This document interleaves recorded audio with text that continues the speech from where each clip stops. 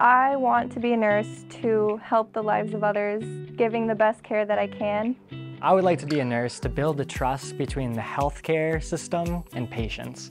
Yes, of course, it's the healthcare part, making someone who's sick better, but it's also that emotional connection with someone. Being a student in Rochester means I have a direct connection with Mayo Clinic. It's all about healthcare, all about taking care of people. What caught my attention was it was the #1 hospital in the entire US, and I'm having a school that works with that kind of hospital will be a plus for me. The whole city, they're all integrated in the healthcare system in one way or another. It provides so many opportunities.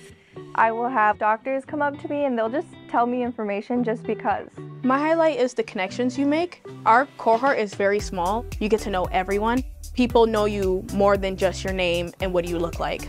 It just felt more homey with having small class sizes and just having that support. The faculty here in the Rochester campus, they care so much and they have such a good way of explaining the contents that we're learning from textbook information to the actual clinical and practical. They have teachers who get to know them beyond their first name and last name and their grades. They get to see our strengths and our weaknesses. You become friends with your professors and peers.